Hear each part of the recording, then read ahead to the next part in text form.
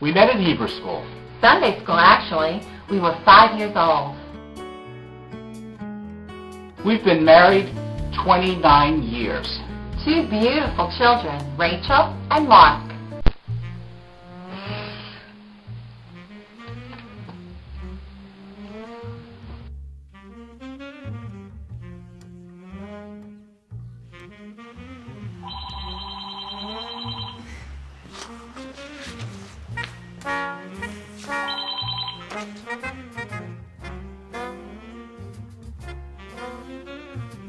Rachel, you're not going to believe this dream I just had.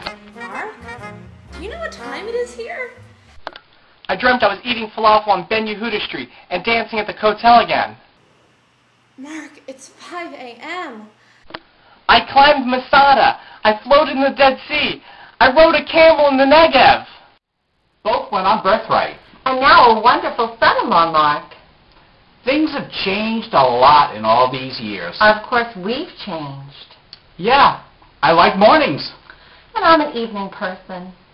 I like it when it's cold outside. It's Florida. I love the heat. Non-vegetarian, 50 years. Vegetarian for 33 years. Rach, are you there?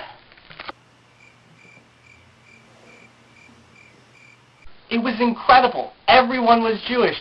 To see all the things you hear and learn about Israel. To see it, to touch it. I love my recliner. I love to go hiking. The condo swimming pool is relaxing. I can't wait to go scuba diving again. I look forward to a quiet weekend. I love having people over for a party. Vacation in New York City. Vacation in Yellowstone. I'm so excited. I'm inspired. I feel like I have to do something. I like to eat out. I like to eat in. KC and the Sunshine Band. Green Day. American Idol. Animal Planet. The Escalator. The Stairs. Rach, are you listening? Rachel? Mark, listen. I loved my trip to Israel. It changed my life. It's Mom and Dad's 30th wedding anniversary this year. They have spent a lifetime dedicated to our synagogue, the Jewish community, driving us hundreds of miles to and from religious school, attending services, volunteering for a multitude of Jewish events, and supporting Israel. Seeing Israel be the culmination of everything Jewish and important in their lives. We should try to send them on a birthright to Israel. That's what we'll do, okay? Okay. I want to go to Israel. I want to go to Israel.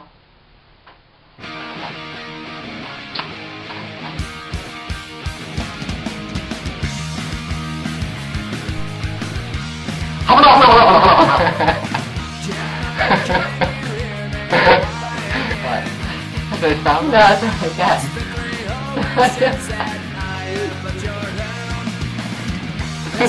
What?